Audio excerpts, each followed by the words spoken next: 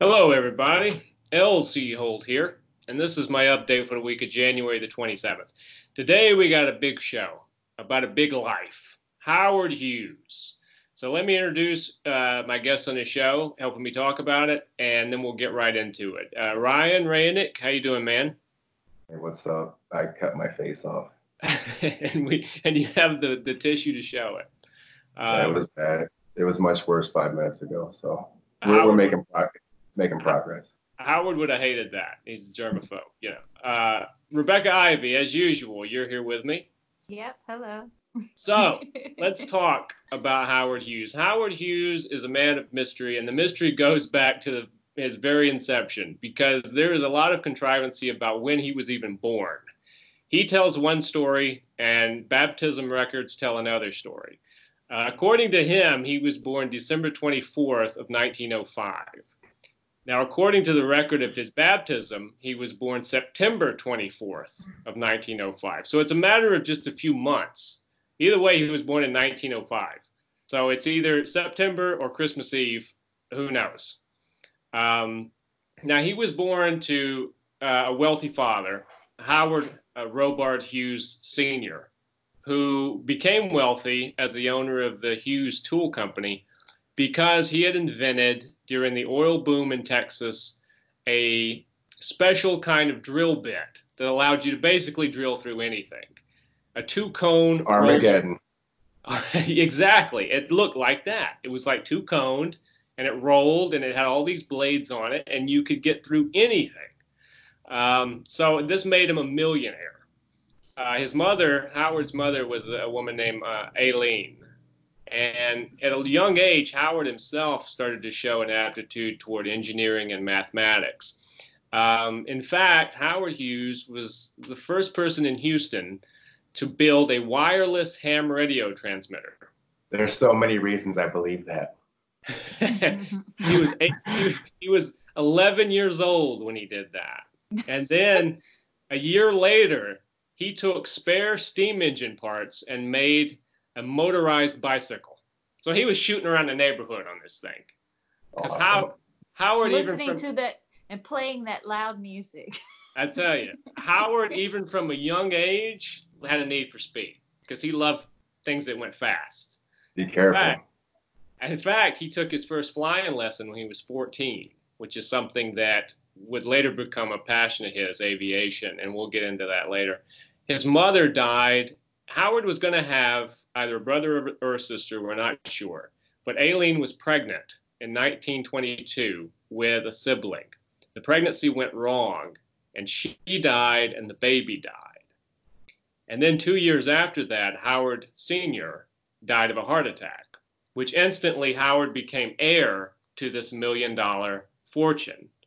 Um, he withdrew. He was at the time he was going to Rice University, but he withdrew after his father's death. And he still maintained connections to Rice because he actually married Ella Botts Rice, who is the granddaughter of the guy the school is named after. She too came from a wealthy family. Now, Howard's uncle was a guy named Rupert Hughes, the father's brother, and he was very well known as a playwright and as an author. Rupert Hughes actually wrote what is considered the definitive three-volume biography of George Washington. And he went on to write a lot of biographies like that. But he also wrote films. So by the time Howard married his wife in June of 1925, Rupert had already written over 24 silent movies in Hollywood. And so Howard gets interested in this. And he's like, my uncle is out there making movies. I would like to make movies myself. And I suddenly have all this money. The last thing he really wanted to do was sell drill bits or have anything to do with the tool company. But he had all the income coming from the tool company. So he decided to move himself and his wife into the Ambassador Hotel in Los Angeles, and they would become a Hollywood couple. Now, the ambassador later became famous for something other than Howard Hughes living there when he was a young man. That's where Bobby Kennedy was murdered. But that's where Howard started his film career, and he wound up producing 4 independent silent films. Because remember, this is in the 20s, so we're in the silent film era. The first one was a bit of a flop that has been lost to time. No one has this first film. It was a movie called Swell Hogan. But then he did Sounds swell. It sounds swell, doesn't it? He did a couple other things. One called Everybody's Acting, and one called Two Arabian Nights. Both of those were comedies. And he did a movie called The Racket and The Front Page. And then those were all as producer. So he would hire someone else to direct it and write it. But Howard liked control, and he got this idea that what if I just directed my next movie? So he decided to produce yeah, exactly. Total control. He decided to produce and direct a movie called Hell's Angels, which he was going to make into the definitive war epic. It took many, many years of hard work to make this film. In fact, a year and a half into shooting, he had only finished half of it. That had to be so hard for everyone working on it. Especially like these guys who were, because Howard basically wanted to do real life dogfights and shoot them not with any special effects. He wanted to put cameras on planes and fly the planes so that you're actually in the air having dogfights and you're just going to film it. Obviously, they're not shooting at each other. They're using blanks, but everything else is real. Today, I'm sure they would not be insured for that. Absolutely not. And this was also before the production code came about, the censors. So Hell's Angels is one of the first movies that have things like son of a bitch, because people are like, son of a bitch, God damn it, and all this stuff. For Christ's sake.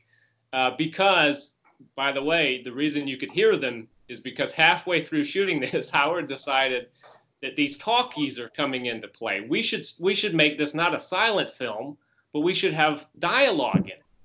See, if he had it together, he'd have developed the talkie.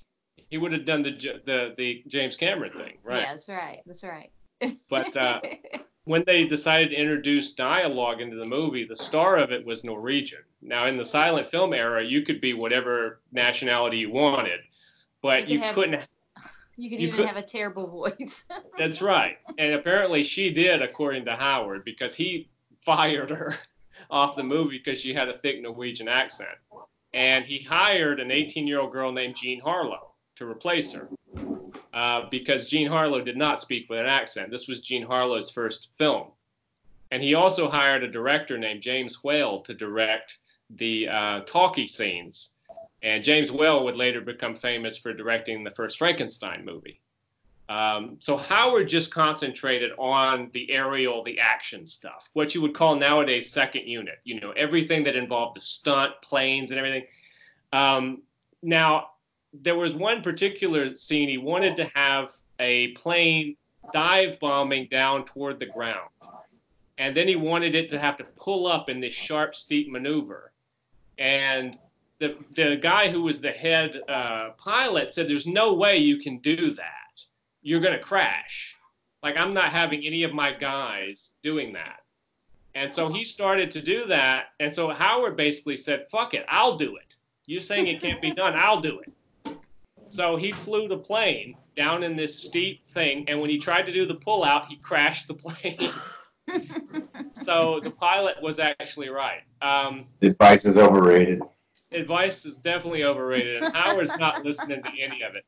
This was the first of several facial surgeries Howard had to go through. Now, this is not in the famous Martin Scorsese movie, The Aviator, which is great, but they left that part kind of out, that he actually crashed a plane because he wasn't.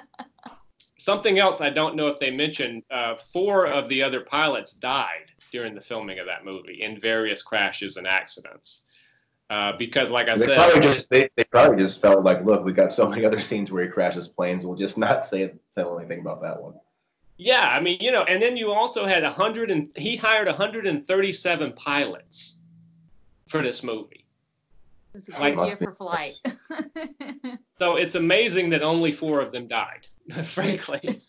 You know, the stuff he wanted. Yeah. Now, the movie came out, and it was, at the time, the most expensive movie ever made until Ben-Hur, which later cost $4 million. This movie cost $3 million. and it made its money back. Everybody said it was going to be a financial disaster. They were like, and how much were movies back then, considering? You mean to like a ticket price? Oh, a ticket price. Yeah, I mean, geez. I mean, the to idea make of that money. To make $3 million back was a big deal. So it was actually a huge hit, even though it kind of just broke even, but it shouldn't have even rationally even broke even, you know. Now he went on and he directed a lot of other things. He produced more actually than he directed. Scarface, the original Scarface, he produced. The Outlaw, which is famous because it starred Jane Russell. Jane Russell had this. She had her cleavage, and he wanted it to be higher. So Howard invented the first Wonder Bra to push her breasts up so they would stick out more. Memories. And yeah, the memories. Yeah.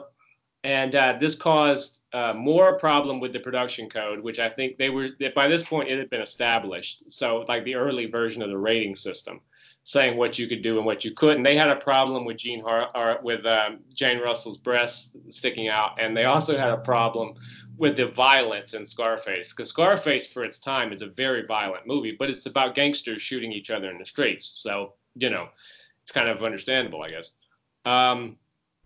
Now, in 1948, he continued his movie business by basically silently buying up shares in RKO, which was a major film studio that was on the decline. They owned not only a studio, but a chain of theaters, which now gave him the movie theaters in order to show the movies in, and a number of radio stations. So he bought everything that was associated with RKO. And already he was getting very detail-oriented about things. Like, for instance, he had everyone that worked for RKO taken into a room and screened by basically interrogated to see what their political leanings were. Sounds like my last. I'm just kidding. I'm kidding. Yeah, I mean, so he wanted to make sure that, you know, this was again in the time of like communism and the Red Scare and shit. So he wanted to make sure there was not going to be any problem with any of his, not only the actors in his films, but also the people that actually, like the typists, everybody that worked with RKO. So I have a question. So when he bought up all the theaters, did he have to, he could just show his movies, or was the code on his butt about showing movies? Or was he like, well, I own a studio and I own the theaters, I'm going to show them in my theaters? Well, he might have been like that, but technically if nothing could be exhibited without the code approval. So if he did, he wasn't supposed to, but that doesn't mean he didn't do it. Hey, wouldn't that just be kind of like impossible though? Because like without the content, you know, you can't produce all the content, especially back at that time. You know what I mean? Like with the amount of time a movie took to make, like if you didn't have other movies coming in, then your theater's not doing any business. You're right. And it's worth noting too, Ryan, that you pointed that out. RKO made like 30 movies a year prior to him buying it. When he bought it, he said that every movie we're going to do is going to be great. So they went like from making 30 movies a year to making 8 movies a year. They did all the Fred Astaire movies back then in the 30s. That's right. Yeah, RKO. Like, so probably Fred Astaire was in most of their movies at a certain point because they were making much, much fewer films. Now, eventually, he totally bought everything having to do with RKO for $24 million. But in 1954, he had sort of tired of RKO. So it basically, as soon as he bought every share in the company, he promptly sold it to the General Tire and Rubber Company for $25 million. So he made a profit of $1 million. And he sold them everything RKO except for the films that he produced. He retained all rights to every film that he produced under RKO. But everything else, you know, they got. And then sadly, the General Tire and Rubber Company wasn't really interested in making movies. So for a while. Can you believe it? Yeah, right. So, I mean, like for a while, they sold it to TV, like TV rights. And then the RKO just fell to pieces. Like in 1957, it was gone. You know, there's no RKO left. But by this point, Howard wanted to focus on aviation. So he had sort of moved out of the Hollywood sphere of interest. He was already designing planes. In fact, while he was making movies, he designed several aircraft. He set a land speed record in 1935 for piloting a plane that he designed called the Hughes H-1 Racer. And he piloted over a test field in Santa Ana, California, and broke the airspeed record. He went 352 miles per hour, which had never been done before, and actually was never done again in a plane that was designed and built by an individual. After that, all the airspeed records were made by planes that were designed by corporations or groups or some sort of a sponsored thing. He built the H-1 Racer. It's pretty impressive. It is impressive, and like I said, that was 1935. People here in Vegas aren't doing that. No, like nowadays, anything like that happens is sponsored, by Red Bull or something. As Ryan takes it. I promise you, we did not plan that. Now, 1938 broke another record. He flew around the world in 3 days, which is 4 days less than the last record. So he shattered the record pretty much. He did that. It wasn't in a plane that he designed. It was in a Lockheed. But he only had a 4-man crew. He had himself, not counting him. It was 5 if you count him. He had himself. He piloted it, of course. He's going to pilot it. He had a co-pilot, a navigator, an engineer, and a mechanic, and they flew around the world. That's what Amelia Earhart flew in a Lockheed. Yes, Hughes was a very he loved Lockheeds, and later on, when we get further into the aviation, he preferred to buy for his airline and stuff, which he owned later. We'll get to. He preferred Lockheeds for the most part, and he was very discriminating in his taste. So I guess they must have been a pretty damn good airplane. Now in 1939. He started to design and build prototypes for the U.S. Army because they were impressed with his aviation skills, the H-1 Racer, and the flight around the world. And so he started to design reconnaissance planes secretly for the military. The first was called the Hughes D2, and it was actually conceived as a bomber, but then later it was turned into a reconnaissance plane. I wish I could have been him though when they came to him just to be like a smart ass, oh, you're impressed. You mean you're not really impressed with those 40 other people who do this? Oh, right. I'm the only one. Yeah, that's right. Fuck off. That's right. And the weird thing, he had all the negotiating power in the world back then. He had nothing, no competition.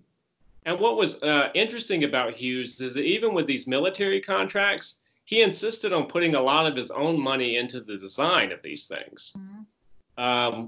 I think, which ultimately we'll get to eventually, but that actually saved his ass later on. It did.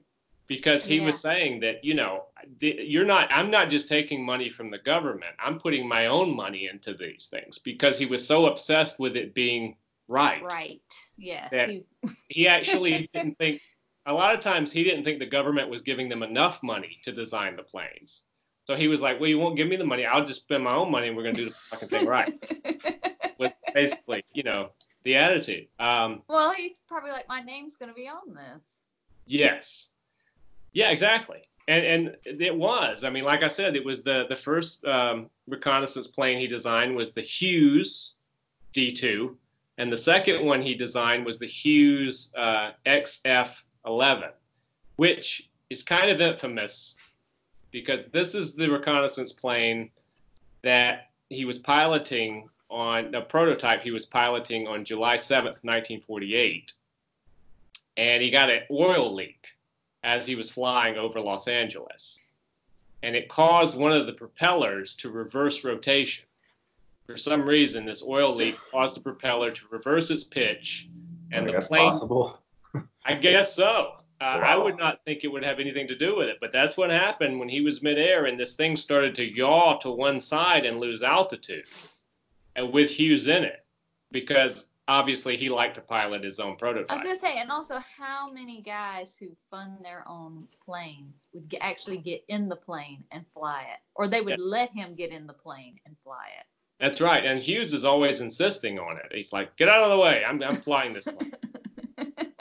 I guess he probably would have flown it in the war too if he could. Get out of here! I'll show you how to. But he tried to land this plane at the Beverly Hills Country Club, and he tried to land it on the fairway because, again, this is a very Howard Hughes sort of a thing. I had the best life. Right? Yeah. I think there's water in here. Oh, that's Yeah, where's that? What? but anyway, there's a waterfall in my room. But what I was saying before was, what happened was he tried to land at the Beverly Hills Country Club, and as he was coming down at the Country Club fairway, he didn't make it. He didn't clear the Country Club, and so what he did was the wing of his plane, this XF-11, sheared through 3 houses in Beverly Hills, and just kept going and crashed into Beverly Hills and burst into flames. Now, Hughes managed to pull himself out of the wreckage, but the problem was he had smashed his collarbone. He crushed the left side of his chest. It collapsed along. He shoved his heart into the other side of his chest cavity, and he had ripped his upper lip totally off. It was just hanging there. And this is why the most important person involved isn't supposed to fly the plane. Exactly. That's why the money man and the designer never flies the plane. God. And he was covered in third-degree burns too, because he climbed out of the fire, but not before catching fire. Now the torn off lip, if you notice pictures of Howard past a certain point, wait a minute, he which always was not featured in the film. The torn off lip. Yes. No, I don't think that was really featured, but he wore a mustache for the majority. Leo's like, look, you're gonna give me the Oscar later. Just I'm not gonna go that far this one. Right, DiCaprio with his lip hanging on. That's right. That's right. If you ever notice in the movie or in actual photographs, he wore a mustache. The reason he wore a mustache was to cover the scar where they sewed his lip back on. They basically said this recovery was absolutely miraculous. Now, famously after this, the War Production Board contacted him about design. I'm sure they said, you're not going to fly it, but we need to design something. A plane that they wanted to be a cargo plane, so not reconnaissance anymore. And Hughes had this idea where he was going to build the biggest cargo plane that the military has ever had. And he was going to make it totally out of wood. The only metal in it was going to be the flying instrumentation, right? So I think he might have lost Ryan. But if he comes back, I will tell him that the name of this plane was the Hercules. It was a cargo transport plane. It was called the Spruce Goose. Well, yes, eventually it was called the Spruce Goose. That's right. Much to his dismay. He hated the fact that they called it the Spruce Goose. That was his detractors that wanted to put him down. Because eventually he had a lot of detractors, because this was famous because he spent a lot of money making the Hercules / Spruce Goose. $22 million was spent designing this thing, and he took so long that the war had ended. You guys hear me? Yeah, I can hear you, man. You're back. Can you see me now? Yes, you're there. Okay. So after the entire duration of the war, the Spruce Goose was finally finished when it was no longer needed. This led to the Senate War Investigation Committee, which interrogated Howard Hughes on film, which you can watch, about why it took so many years and $22 million to make a plane that hasn't flown. And Hughes's response was, well, we've been trying to make it fly. We want it to be done right. And basically, what are you complaining about? Because most of that money was my money because you didn't give me enough. So I spent more money. And he said, that his whole reputation was wrapped up in this plane succeeding. Now, the plane, like I said, was kind of useless because the war had ended. So it only flew one time. But Howard wanted to fly it, prove that just leave that off, Rebecca, for a minute. Howard wanted to fly it to prove that it would fly, right? So he flew it one time. He flew it for 1 mile 70 feet over the river on November 2nd, 1947. And that was the only time the Hercules / Spruce Goose ever flew. But he did prove it would fly. So if you go to Long Beach, California, you can see the Spruce Goose, and it's, you know, sitting there in Long Beach on display. I remember when I lived out there, there's a road near Los Angeles called like Spruce Goose Way or something. And I remember seeing the road sign and thinking, like, Howard would fucking hate that, because, you know, you never said Spruce Goose around him when you were referring to the Hercules. That was a big no-no.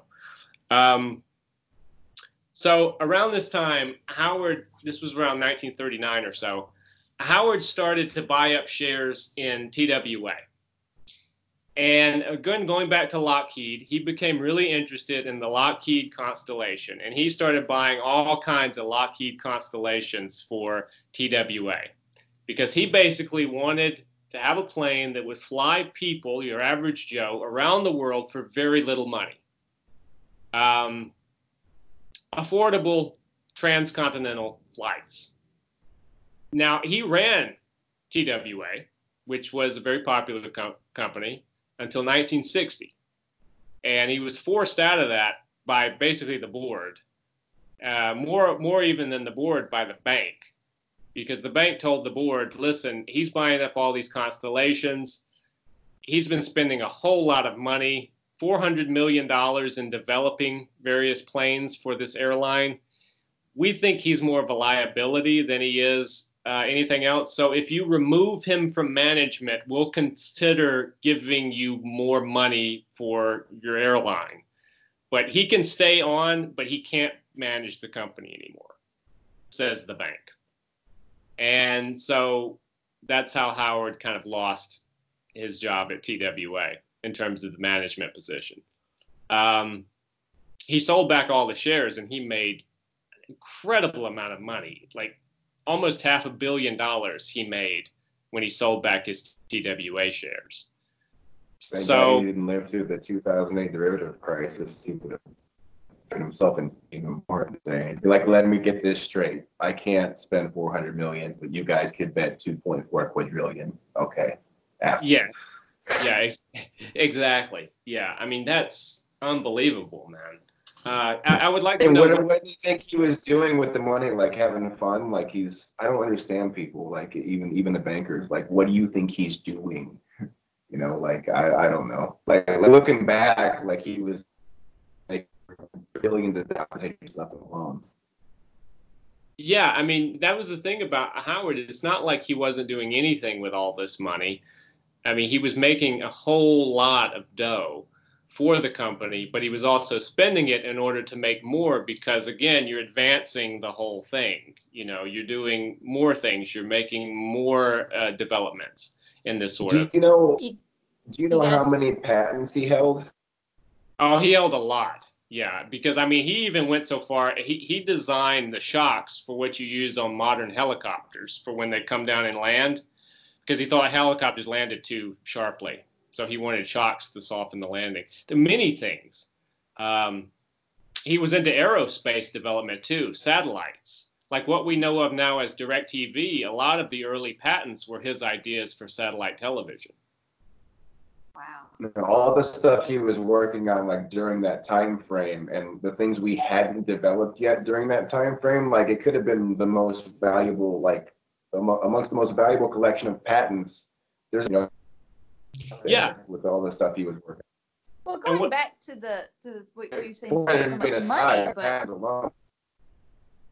go ahead, Rebecca. Go ahead. Oh, I was going to say, you know, when you're talking about how much money he's spending, but, you know, the old saying is you got to spend money to make money. Right. Exactly.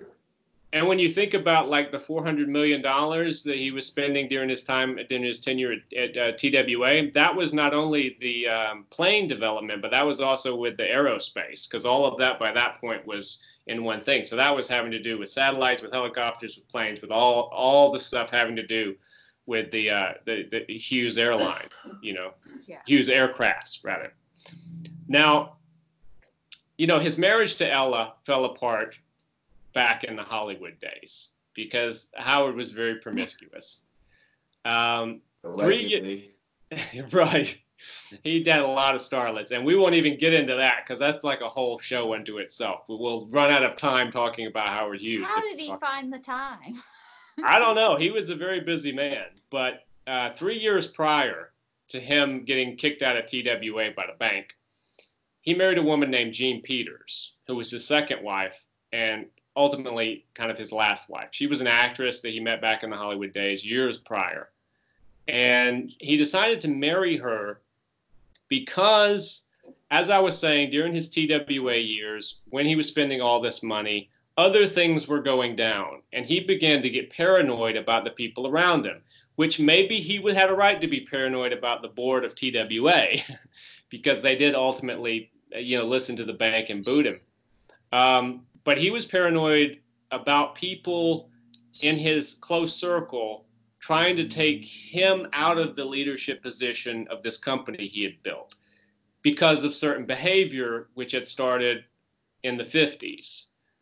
In the 40s to some degree, but primarily in the 50s, not long after his plane crash, his really bad one. He married Jean Peters because what he decided was that I want someone who has the power of attorney, who can tell these people if they want to try and commit me, I'm not going to be committed. So he felt like his inner circle was going to team up on him and have him committed as a crazy person. But if he married this woman, she would be his wife and they would have to go through her. And he paid her tons of money, bought her houses, gave her $70,000 a year, all just to function as his wife. And they only communicated by telephone. So this wasn't like a gig. Yeah, what a gig, right? I mean, this wasn't an actual marriage. This was like a marriage literally by convenience, with a lot of money involved. Now I guess we'll talk about some of the things that he was paranoid about people pointing out. Early in the 40s and stuff, he got into this mode, which isn't all that unusual, but he started to get obsessed about certain foods. Like for dinner every night, he always ate a New York strip steak and cooked medium rare, dinner salad, and peas every night for dinner. But after a certain point, though, he started to get paranoid about the size of the peas. So he refused to eat any small peas. He would judge the size of the pea, and if the pea was deemed too small, he would push it off to the side of the plate, and he would only eat the large peas. He was a pea man. For breakfast, he always ate eggs, but nobody could make eggs for him except for his own chef, Lily. He had to take Lily everywhere, or else he wouldn't be able to eat breakfast, because she made eggs the way he liked it. And that's it. Now, being persnickety about your food isn't necessarily something that's going to make you crazy. Like, that to me does not strike me as being particularly, eccentric people, It's just high maintenance. It's high maintenance, yeah. Now, you can start getting into some of the other things. Like I said, that was in the 40s. And even back in the 30s, he had developed this tic where, and there's some actual footage of him, with his planes and stuff where you can see it, where he would tug on the pant leg, his pant leg. It was always the left pant leg, and he would tug on it twice. And for some reason, it made him feel better. Like every so often, he would have to tug his pant leg twice. So it's like OCD behavior. Now, as he got older and into the 50s, he started having a lot of problems with this. There was one incident in 1958. This was a year after he married Jean Peters, for fear that he was going to get committed by his inner circle, when he went into a screening room to watch some movies, and he refused to come out. And he refused to come out for 4 months. He spent 4 months in this screening room watching movies, and the movies could never stop. So whoever the projectionists were, I guess they just rotated them out. He would only eat chocolate bars and chicken, and he would only drink milk. How's that for a diet, huh? He threw off the steaks for this 4 months and the scrambled egg. No vegetables. No vegetables. Chocolate bars and chicken. And they had to be... And he wrote up this long memo telling his people how to deliver the food to him. They had to walk in the door backwards with their arm out behind them and walk toward him and then stop when he told them to, and then he would take the food, and then they would have to walk forward back out of the room. You weren't allowed to look at him or to speak to him. If he spoke to you and asked a question, that was okay. You could reply. Otherwise, don't look at him and don't talk to him. Probably part of the reason of this is because he took all his clothes off when he was in there. So he was butt-ass naked in this screening room. And he asked for Kleenex boxes, a lot of Kleenex boxes. And as he was watching these films over and over again, he would stack these Kleenex boxes. And then he would knock them down because the stack didn't look right.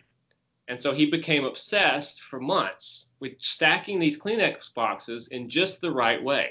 Maybe he just needed some projects. I guess a lot of people consider this to be, for some reason, like a real emotional meltdown of his. I don't see why. Right. It's totally normal behavior. You know, it's definitely extreme OCD behavior, that's for sure. But hey, eventually he came out. After 4 months, he decided he was done. He put his clothes back on, and he came out. He was, full 4 months worth of beard growth and hair growth and fingernails. None of that. He didn't bathe for 4 months, and he pissed into jars. For someone that was so germophobic, Yeah, that's gross. And did you leave the jars in there, or would you take them away? Well, still also. Did you have like 40 jars stacked like on equal terms with the Kleenex? I'm sure that the jars were like perfectly organized next to the Kleenex. I don't know what he wanted to do, what he did with his shit. Don't ask me that. I was going to say, did he not wash his hands during that time? Because that's germ. That is gross. That is he didn't bathe. That's called, sing happy birthday twice while you wash your hands to make sure you get all the poop off. No, he didn't wash his hands for 4 months. That, like I said, he eventually came out, and then. But then again, he probably didn't have much fiber because he wasn't eating any vegetables. It was just chicken and chocolate. Chicken and chocolate and milk. Yeah, he was drinking plenty of milk. Now, after he came out of the screening room, he went into a bungalow at the Beverly Hills Hotel, and he stayed there for a while, and he didn't wear any clothes. While he was in the bungalow, he took his clothes off again, and he would sit there with a napkin over his crotch. And at this point, Jean Peters lived with him for this time in the bungalow, so I'm sure she was having a blast. Didn't he have a bad pill problem at this point? Yes. He was taking like 3 different substances to keep him going. Yeah, he really got hooked on codeine after the plane crash that ripped his leg off. Which I think it's important to point out. He's kind of stoned in one way or another this entire time, isn't he? Was that the period where he really got bad, or was it after that? No, it was he was already stoned a lot with codeine during the screening room incident. And also after basically that plane crash. This was in 58. That plane crash was in the 40s. So he had been on codeine for a while, and he would inject it into himself when he felt like he needed it. People have also pointed out that he might have had this thing called complex regional pain syndrome, which is nerve damage caused by these crashes. And basically what it is a sensitivity to touch. So one reason he might have taken his clothes off a lot is because it might have hurt him. Because people who have this, sometimes their nerves are damaged to such an extent that even the feel of fabric against their skin is painful. Well, also, he was badly burned in these crashes. Yes. So, skin grafts. I know someone that was burned and they had skin grafts, Yeah. It's not, the most fun. It's the worst thing that can happen to you. Yeah. And one of the things about it is, pointing this out, there could have been some legitimate reasons for some of the behavior. Obviously, his OCD is getting insane. But anyway, lived at the Beverly Hills Hotel. Then in 1966, on Thanksgiving Day, he decided to take his ass to Vegas. And he moved into the Desert Inn in Las Vegas, and he rented out the top 2 floors. The 8th floor he rented out for his employees to work. It was going to be like the nerve center of his organization. And then the 9th floor, which was the penthouse, he made his personal residence. After a certain point, the Desert Inn asked when he was going to leave, and so he bought it. Because he really liked living at the Desert Inn, and he stayed there for quite some time. And he bought up a lot of Las Vegas. He went on a buy-in spree because he up from that penthouse where he hardly ever came out, because this is getting into the point now where he's not being seen in public anymore. But he's still there hanging out, and he looks out his window and he sees the Castaway, and he buys that. And he sees the New Frontier, and he buys that. He sees the Landmark Hotel and Casino, buys that. He sees the Sands, he buys the Sands. He basically buys whatever he sees outside his window that he likes. He ends up buying a lot of the casinos in Vegas. He even bought one that was called, like a little puny one, called the Small Silver Slipper, I think it was called. It was like just some little penny ante casino. But it had a neon slipper outside that blinked, and that blinking really got on his nerves. So he bought it so he could take the neon sign down. I like how he bought the hotel because they wouldn't let him, stay buying things just to get his way. Yeah, and there's a lot of stories about the Desert Inn. I know at one point, Howard really liked Baskin-Robbins banana nut cream ice cream. Did he buy Baskin-Robbins? He didn't buy Baskin-Robbins, but he did place an order, the largest order that you could place, an individual could place for that flavor of ice cream, and it was 350 gallons. And as soon as the banana nut ice cream arrived at the Desert Inn, he decided that he didn't like that flavor anymore. And so the Desert Inn, supposedly for years, at least a year, just gave out banana nut Baskin-Robbins ice cream to customers just to get rid of it. And some people say that there is still Baskin-Robbins banana nut ice cream at the Desert Inn. He also, it's kind of interesting at this point in his life. I was telling you about his paranoia, about his inner circle. Well, he started to have this delusion, and we'll call it that Mormon people were the only people he could really trust. And where he got into this, I don't know. But he had this guy. Was he hanging out with the Osmond family? I mean, the odd thing about it is you would think he would become a Mormon, but Hughes actually never became a Mormon. He just got in his head that these Mormons were more trustworthy than the people he had in his business so far. So he insulated himself with what later became known amongst his friends as the Mormon Mafia. And for the rest of his life, he had this quote-unquote Mormon Mafia around him all the time. Now, I'll tell you, and they catered to him. They catered to him all the time, showed him films, got him whatever he wanted, and I'm sure he was happy about that. They're trying to get that Howard money. I think that's exactly what they were trying to get. Yeah, I think they were trying to get that. Leave us in your will. Well, this would be an interesting thing to get you guys' reaction on. Jean Peters, as Ryan said, is probably the best gig in town, being the wife that's not really a wife to Howard Hughes. She filed for divorce in 1970. Yeah, because she said she hadn't talked to him. She hadn't seen him in years and only talked to him occasionally. Who cares? You're getting a check. I know.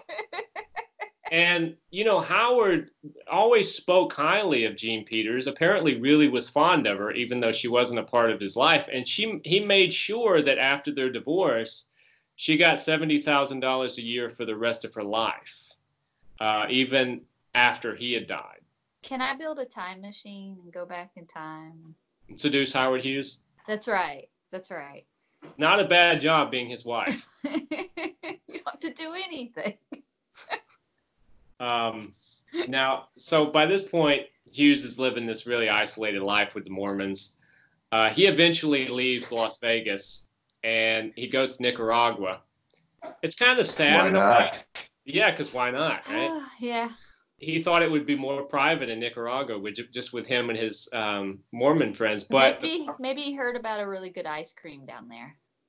Well, he got down there, and well, what I was saying was kind of sad is that past a certain point, he never had a home. He Yeah. just lived in hotels. Like as soon as he moved out of his little house from the screening room into the bungalow at the Beverly Hills Hotel, after that, he never lived in a house. He only lived in hotels. And he would take up a couple floors, usually the top floors, and he would live there. That's what he did in Nicaragua, and he stayed there until an earthquake hit, and he was like, I got to get the hell out of Nicaragua. And so he left, and he went to Florida, and eventually he went to the Bahamas, and he stayed at the Xanadu Beach Resort. Once again, hotels, germiest places on earth. He must have gone through these places and had them like sprayed down. Fumigated. But then when he lives there, he's not really the most hygienic person. No. Which is kind of interesting to me about the germophobia, because he's afraid of other people getting near him with germs, but like he does can sit in his own filth for months. Right. Gross. Yeah. Mr. Which Poop. is what he did, So the last that is just that's crazy. So in the 70s, the last 4 years of his life, he lived at the Xanadu Beach Resort in the Bahamas. And sadly, Howard died on a Learjet. I'm sure a lot of people were sad he died. Probably like 70, 80 people just getting 70 grand a month we don't even know about. That's right. He is their bread and butter, and especially the Mormon mafia around him. I mean, that was their whole life, was taking care of him. It was sort of like, they used to call it the Memphis Mafia with Elvis, where he just kept his entourage around him. Except with Hughes, it was just Mormons. They were his entourage. And they were on the plane with him, April 5th, 1976, when he was actually en route from Mexico. He had gone from Florida to Mexico. He was living in a hotel in Mexico for a short time. And then he started having health issues. And so they decided to get him on a Learjet and fly him to Houston, to the Methodist Hospital in Houston. And Hughes apparently died on the flight to Houston. Now, when they landed, it is pitiful what came off of his plane. Because, he had his beard, his hair, his nails, his fingernails, his toenails were all grown out. His teeth were rotten. He was 6'4". He was a very tall guy, and he was 90 pounds. So he was basically skin and bones. He was covered in bed sores. He had obviously been bedridden. Oh my God, I just took that in. 90 pounds.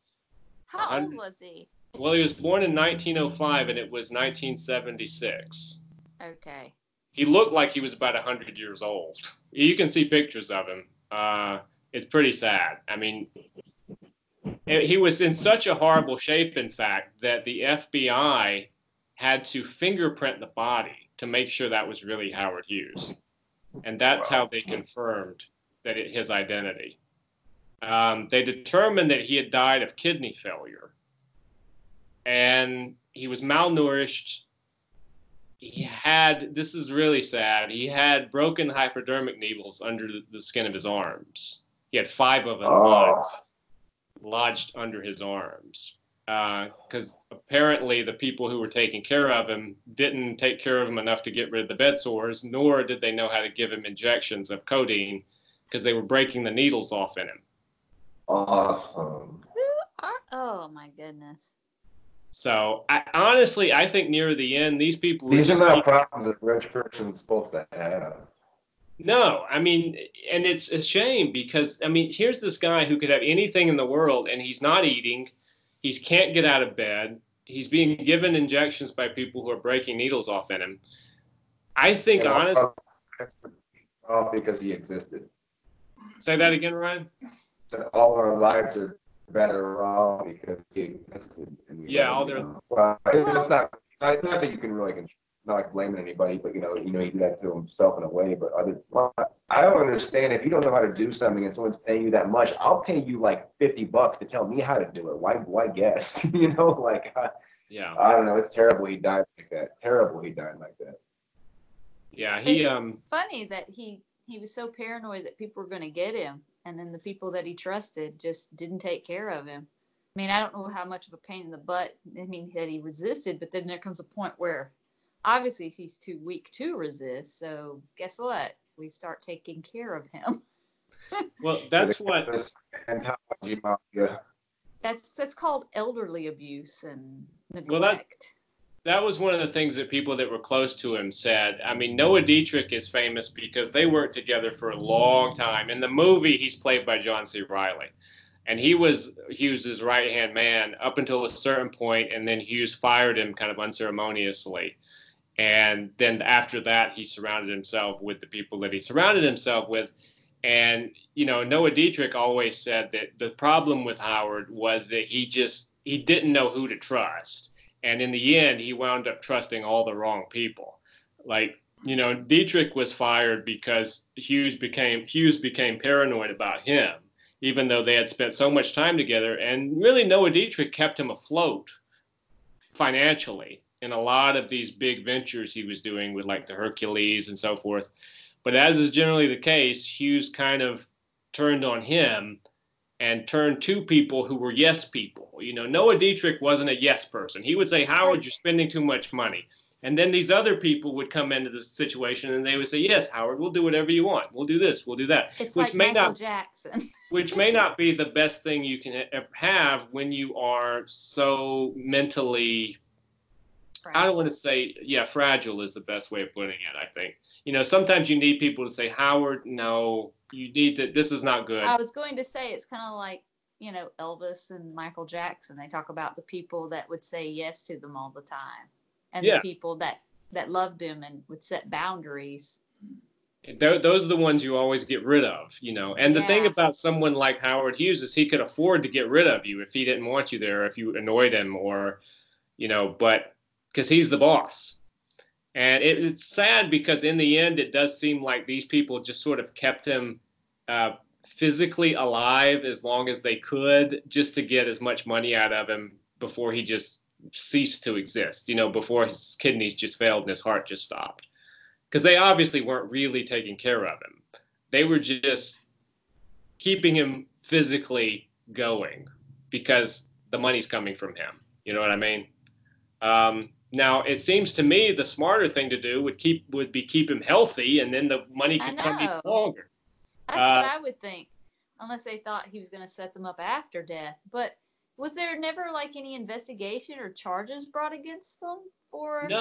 No, surprisingly, like abuse and. No, surprisingly there wasn't. But I guess there is a great kind of irony ultimately because Howard didn't have a will in the end. Oh my God, how is that even possible? I don't know. He did not have a will. Now, a very suspicious will turned up on the desk of one of the higher ups in the Church of Jesus Christ of Latter-day Saints, and it was a handwritten will that gave them a bunch of money and gave other people a bunch of money. There was an investigation about this. That will was proven to be fraudulent. Can't believe it. Yeah, right. So ultimately what they discovered is Howard didn't have an actual will. $2.5 billion he was worth when he died. And it was that time machine? I tell you, it was a long time before they sorted out what to do. Eventually, that $2.5 billion was divided amidst 22 of his cousins. So, $2.5 billion divided by 22, they still got a lot of money. But you know, and they probably didn't donate it to any of the organizations that were helping their cousin in his time of need. I mean, look, it's a sad story, and there are a lot of different ins and outs that you could take with it. In fact, it's kind of hard to boil it down into an hour show because there's so much. And it's real interesting sometimes to think about Howard's quirks and all the things that he got into. You know, I was like when he was living in Vegas, one of the things was he was up in his penthouse and he was watching the local KLAS TV station. And That's the one he bought. yeah, he was watching it one night, and he saw that movie Ice Station Zebra, and he fell asleep during the movie. And so the next day he wanted them to rerun it, but I guess they wouldn't listen. So he bought the station and then just had them rerun it for him. I mean, so it's interesting stories like that. I mean, Ryan lives in Vegas. I'm sure Vegas is full of Howard Hughes stories. I mean, there's another one that Liberace used to tell when he played at the Desert Inn, that he was on stage and he went back to tell someone about a lighting cue. I want the lights to do this when I play this song. And, you know, he didn't realize that the guy standing there in these just ratty clothes wasn't the lighting director. It was Howard Hughes, the owner of the hotel. Until someone came over and said, "Oh, Liberace, that's Howard Hughes." I mean, so there are a lot of stories, you know, like that. It's funny too, that TV station. The story is back in the old days in Vegas that if Howard got on a kick about a movie, late at night he would have them play that movie over and over and over again just for him. So I guess if you turned on the TV late at night, you could see what Howard was really into, because they would play these movies over and over again after everyone else had gone to sleep. So yeah. Hotel like that here. Oh, we kind of lost you there, Ryan. Yeah. I think I'm like when you guys ever the thing earlier and came back. It's like vowels. We only get in vowels. Yeah, it's not either. But anyway, but that was what I was talking about, you know, just sort of the quirky Howard Hughes stories. There's, you know, like I said, he had many love affairs in his Hollywood days. One of them was with Ava Gardner, he was really fond of. The old story is that when Ava Gardner was dating Johnny Stompanato, who was a mafia type, who wound up with Lana Turner, and that's a whole other show in and of itself. That is. What happened there? But the story was Howard Hughes used to hire a private investigator to follow Ava Gardner to give information to Frank Sinatra, who really loved Ava Gardner, and about Johnny Stompanato. So that way Howard was trying to turn Ava Gardner against Frank Sinatra so that he could swoop in and rescue her from Johnny Stompanato and Frank Sinatra. So he had all these like little obsessions, and Ava Gardner was one of them. And of course, the famous one is Katharine Hepburn, who he had a very long relationship with, and I don't think either of them ever really talked about. I mean, he didn't talk about anything past a certain point, but I don't think Kate Hepburn really talked about him too much. It was a part of her life that she probably wanted to keep private. And she also probably, because she, you know, probably also had a respect for him, you know. Yes, he was. You know, I'm surprised he didn't feel more trusting of her in his later years, going, well, she never sold me out or anything. That's true. Yeah. And if you think about it, a lot of his Hollywood friends, the friends that you would think would sell him out in terms of, you know, the many love affairs he had, not really a lot of them did. They sort of kept mum about Howard Hughes. It was a different time. Every thousand a year. That's right. And he became, you know, there are a lot of stories about, you know, because Hughes supported Nixon during his early runs. And Hughes financed a lot of Nixon's run against JFK in the 60s. So, you know, the world, I think, is full of Howard Hughes stories. Because he sort of, like I say, you could do many, many hours on him, because it branches off into politics and aviation and movies and love affairs. But sadly, it ended badly. And, you know, it's a shame, because he was a really brilliant man and invented all kinds of amazing things that we still take advantage of nowadays. Yeah. So on that uplifting note, I guess we'll say goodbye. But I'm glad I had you guys here with me for this show. Ryan, thanks for coming on, man. No problem. And Sorry, I wasn't. I don't know. Should have better connection, but yeah, well, see it's what good. happens. You never know on these kind of shows what the connections are going to be like. And we've had waterfalls and coughing and all kinds of crazy shit going on. So, but we made it through Howard Hughes. We made it through Howard Hughes. That was probably what it was in the background. It was him in the background. It was Howard Hughes saying, Ryan, why do you have so much blood in your face? Get away from me. Germs. Yes. And he kept coughing the germs away. Right. I'd be And like, washing here. his hands over and over. Yeah. And I would have held him up on the spot. It would be like 70 racks a year, or there's going to be more. I'll cut myself out. I think it's safe to say that any of the three of us would have taken better care of Howard Hughes Exactly. than the people that took care of him. But anyway, Rebecca, thank you as well for being a part of the show. And it was great fun. And next week we'll be back with some more interesting stuff. And until then, take care of yourselves.